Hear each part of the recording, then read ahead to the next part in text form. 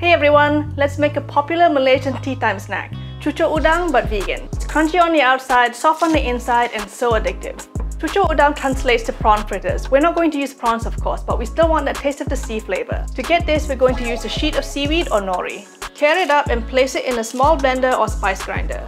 You could also use a mortar and pestle to grind it into little flakes. Set it aside. Let's prep all the veggies that's going to go into the batter. First, let's slice a large red chilli and an optional bird's eye chilli. Then get a small red onion, cut it in half and let's finely slice that as well. Next, we're going to shred half a carrot with a box grater. You could also cut them manually into thin strips. Let's get some green onions or spring onions and chop them into long pieces. The last thing we need is half a cup of bean sprouts or taugeh in Malay. Remove the root at the end and that's all we need to do to prep them. For the batter, we're going to use a mix of all-purpose flour and rice flour. This mix will give the fritters a really nice crunch. Place 280 grams of all-purpose flour into a large bowl. Oops, missed a little bit right there.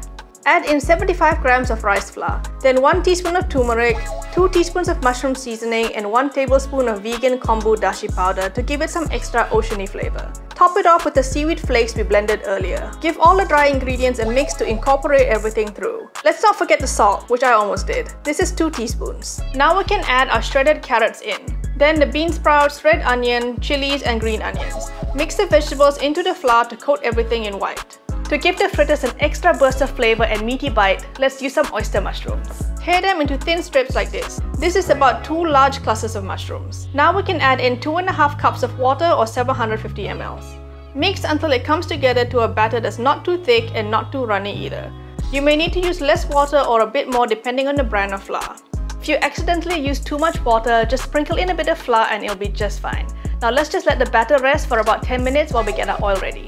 I'm using a small wok. You could also use a pot, Dutch oven or deep fryer for this. Once the temperature hits 185 degrees Celsius, gently pour the batter into the hot oil with the ladle. We want to move the ladle as we pour to get a thinner fritter for maximum surface area and crunch. Flip the fritters halfway and cook until a deep golden brown color is achieved. Retrieve the fritters from the oil and let it drain on a wire rack set over some kitchen towel. Once it's cooled down slightly, transfer to a chopping board. When you buy Cucur Udang in Malaysia from a stall at the market, it's usually cut into smaller pieces to make it easier to eat on the go. So let's cut it in half and then into quarters, or enjoy them whole, there are no rules. Serve the cucur immediately with the peanut sauce dip or Thai chili sauce dip. To find out how to make peanut sauce or Thai chili sauce, watch these videos right here and I'll see you over there. Thanks for watching.